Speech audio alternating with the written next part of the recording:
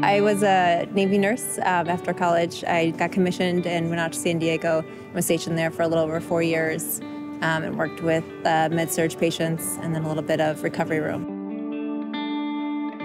I'm an orthopedic surgeon, active duty Navy, stationed at the Naval Academy, and spent quite a few years in San Diego where I met Keri.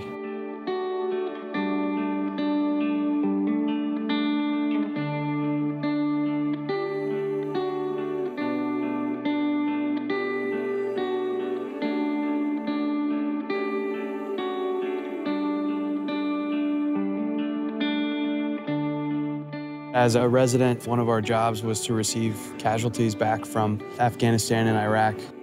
What initially struck me was that many of our soldiers and sailors and Marines and airmen came back with mental and emotional and physical injuries. But as I would see the patients back in clinic, I came to understand the deep impact that those injuries and, of course, spiritual toll that it can have.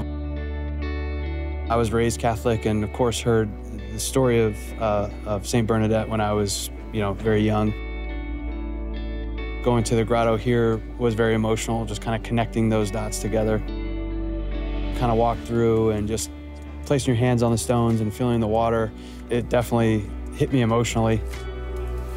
It's also been very moving just seeing everyone together. We're all here kind of for the purpose of supporting them, and it just means a lot as a former Navy nurse. It's the family, it's everybody that's involved and needs support and help, so it's just wonderful to see that happening here.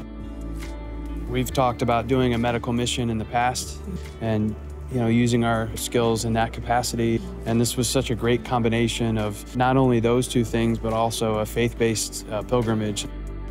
To bring those three things together was something that we knew we wanted to be a part of, so we're very thankful to have that opportunity.